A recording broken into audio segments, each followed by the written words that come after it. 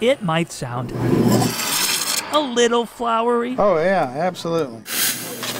But morning cappuccino makes Craig Bishop's heart sing. It's what you love.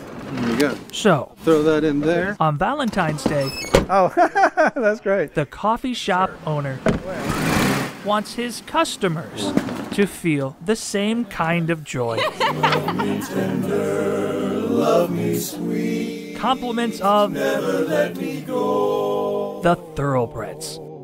Heart of my heart. The barbershop group is crisscrossing Louisville, delivering singing Valentines. And sever. Yeah, we go out and we go from an intimate setting in someone's living room and sing to them like we were this morning. And then we went to Aero Hydraulic place after that and sang to 40 or 50 people and just entertain the masses and have a blast. Sweet and lovely, that's what you are to me. The history of the Thoroughbreds chorus goes back more than 70 years.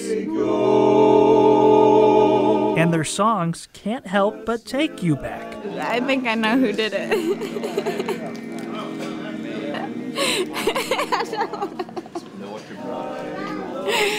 But yes, it was very sweet of them. Sweet? Certainly.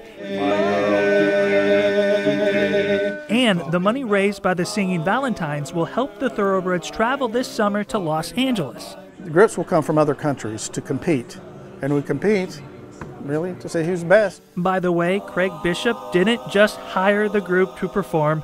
Hey, hey, hey, do. He's a member as well. Hey, hey, hey. We do things like we support other charities, even though we are one. We help with Boxes of Love, for example.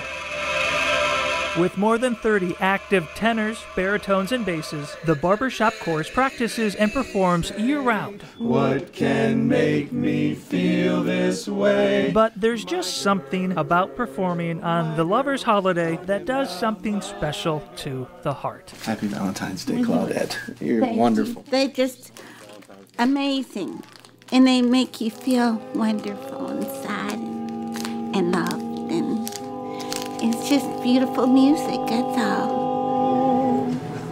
In Louisville, Jonathon, Gregg, Spectrum News 1.